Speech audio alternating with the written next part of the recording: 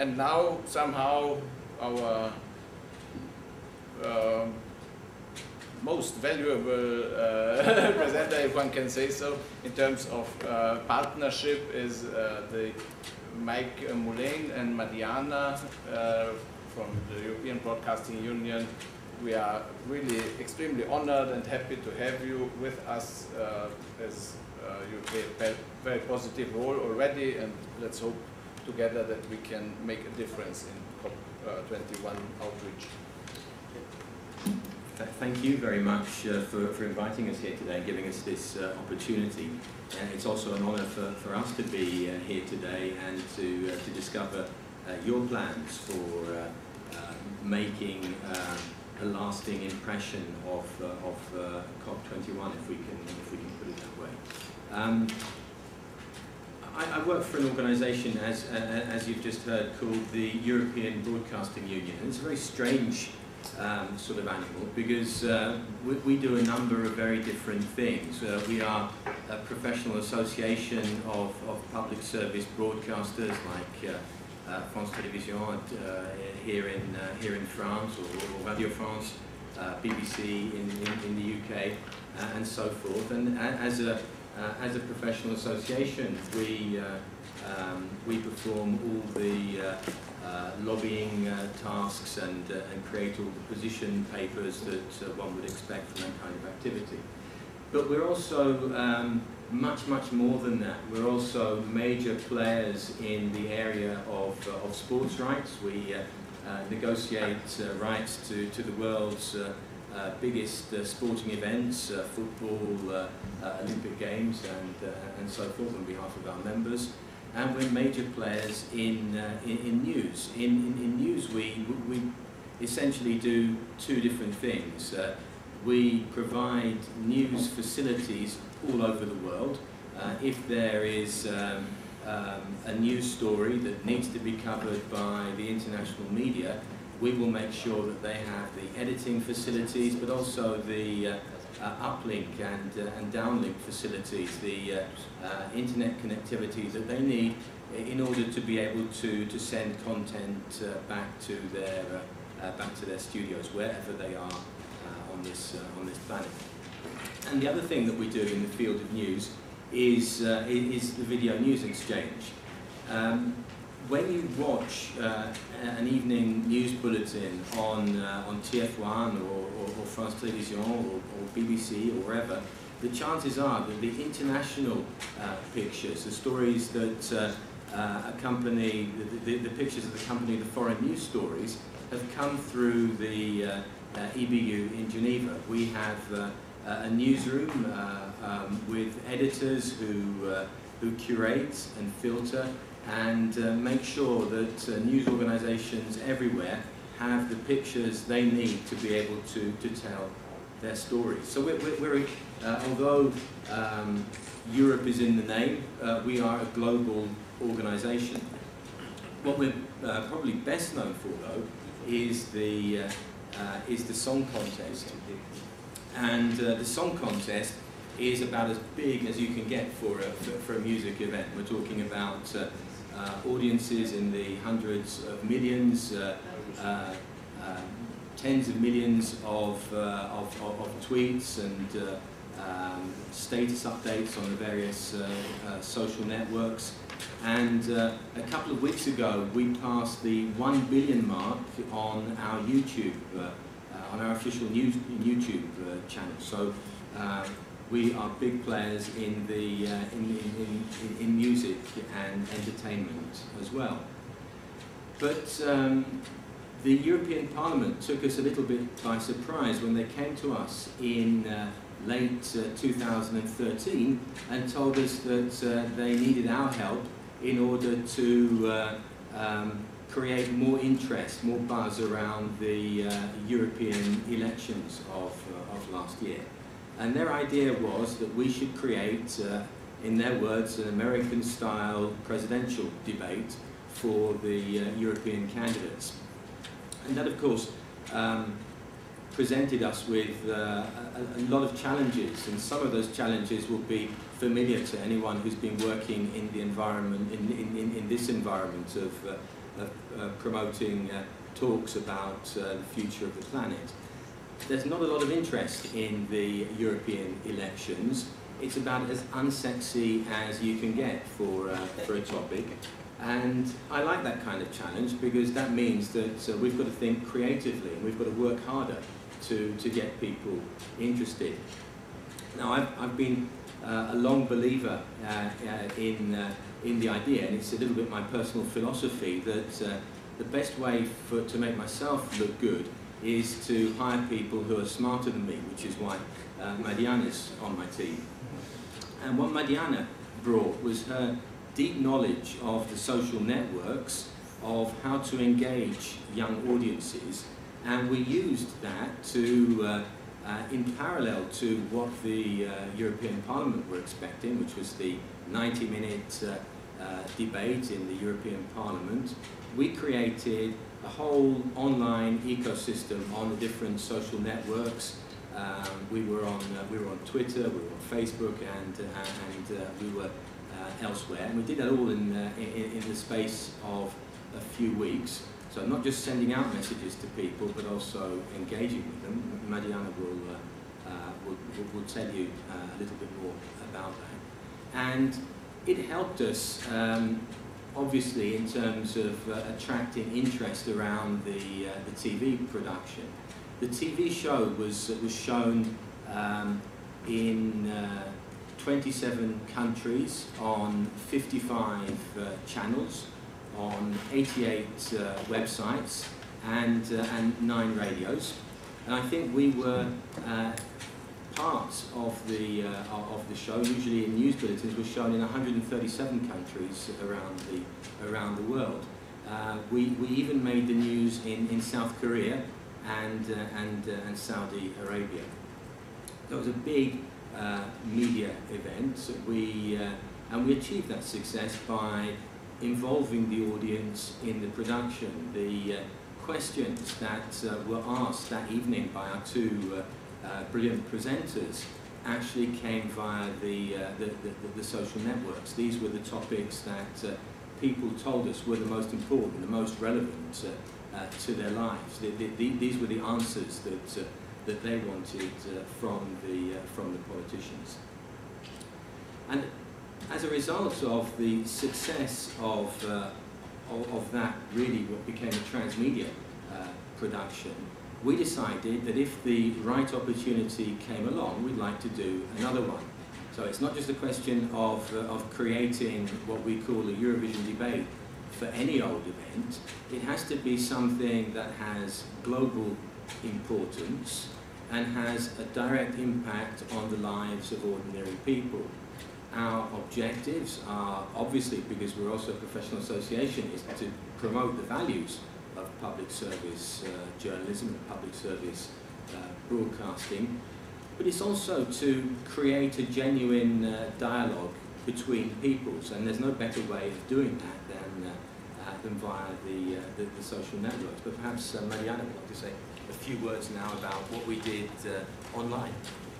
Mike has explained, because I don't think we're going to have a chance to go into detail here. If any of you are interested in knowing more about the details about the strategy, feel free to contact us. I'm happy to tell you about it. But it was about what Mike was explaining. It was about not showcasing a debate between the candidates to be the president of the commission. It was about allowing the audience to say, what is it that matters to you?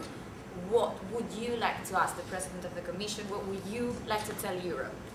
We used whatever we received from all social networks around our common hashtag, Tell Europe, to design the topics of that debate, to create questions, to formulate the questions that the presenters would ask on air before, during and after the event. Not only about telling the people, please tell us what matters to you work. So it was all about engaging with them with competitions, with polls, with games, creating cross-promotional campaigns with European Parliament, with the parties, with the social networks, with our members working across Europe, the members who are going to broadcast the debate. We're also taking part in these strategies on social networks. And that allowed us also to create dialogues at an international level, which was a very interesting part for us, to be able to say, this program is now representing what the audience in Europe wants to ask the next president of the Commission.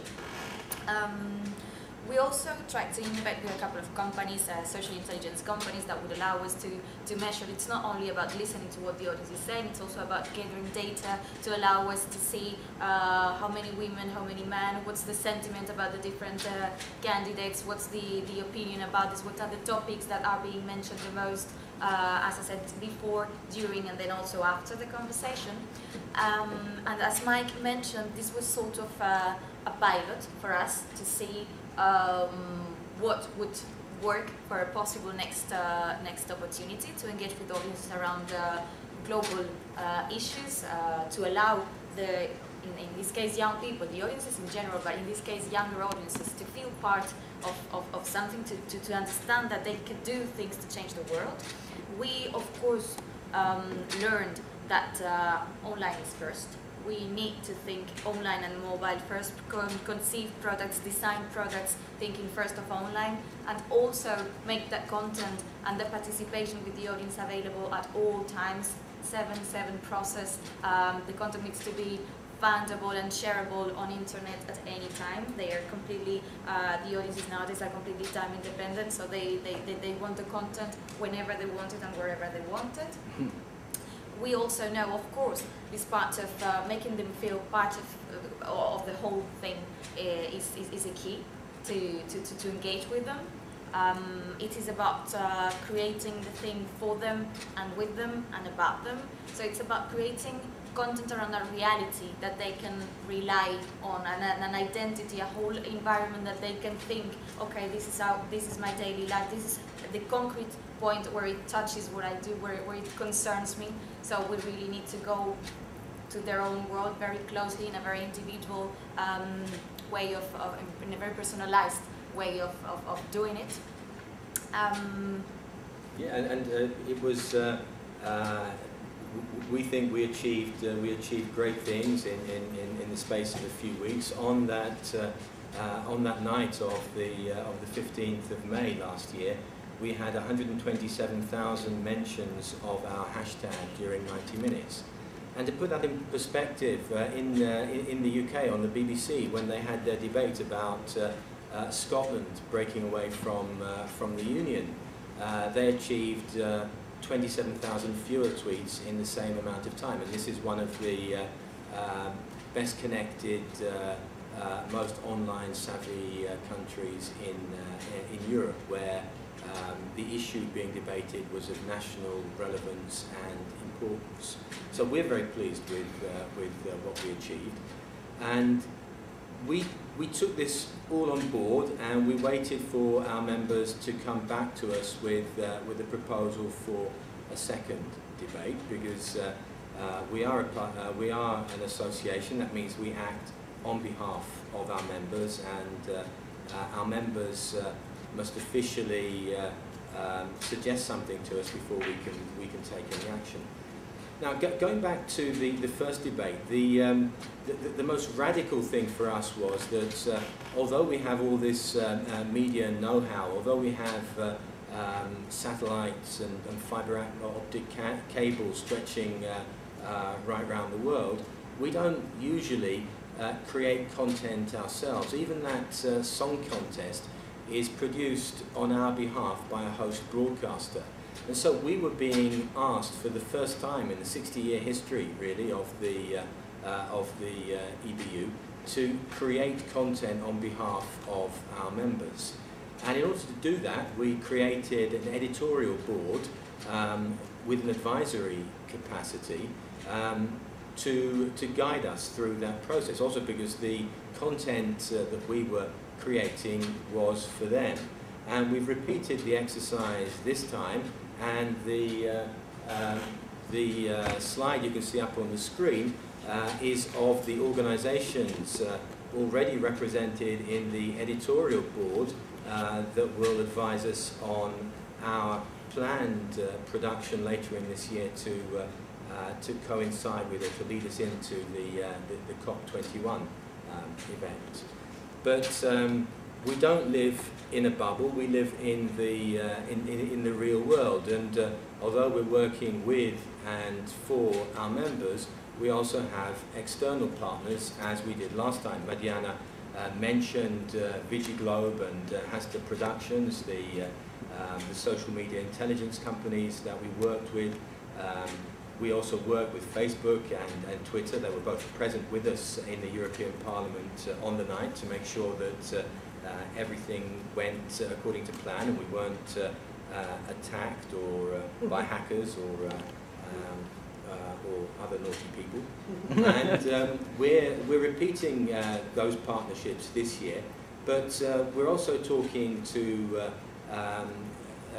the Angry Birds people, Rovio, who are interested in developing a game for us to reach younger audiences, and we're also talking to I'm not sure if you can see in there that the cover of the Economist magazine, a guy called Jamal Edwards, and this is one of the sort of people that I really hate. He's massively talented. He's 22 years old. He's already a multi-millionaire.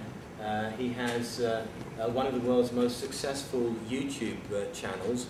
People like Jay-Z and Beyonce appear regularly on his programs, and he's also an MBE, a Medal of the British Empire. So he's officially recognised in the UK for the work he's done to breathe new life into the media environment. So we're also talking to him about how we could collaborate, and I'm also in touch with Vice and The Guardian. Again, these are two other well-known brands who have expressed interest in working with us.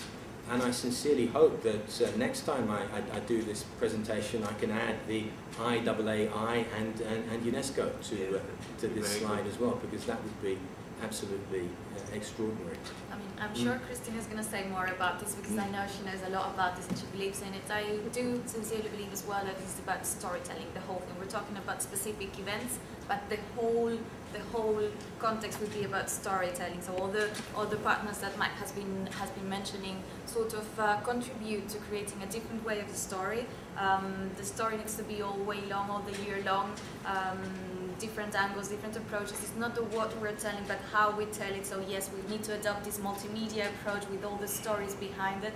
I'm sure Christina will also give her input on how storytelling is important for whatever we're doing.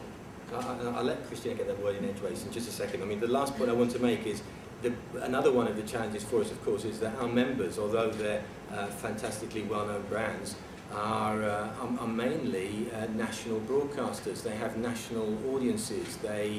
National audiences who demand local content. So they struggle when it comes to telling international stories, which is where we come in and where we can make a difference. Thank you. Perfect.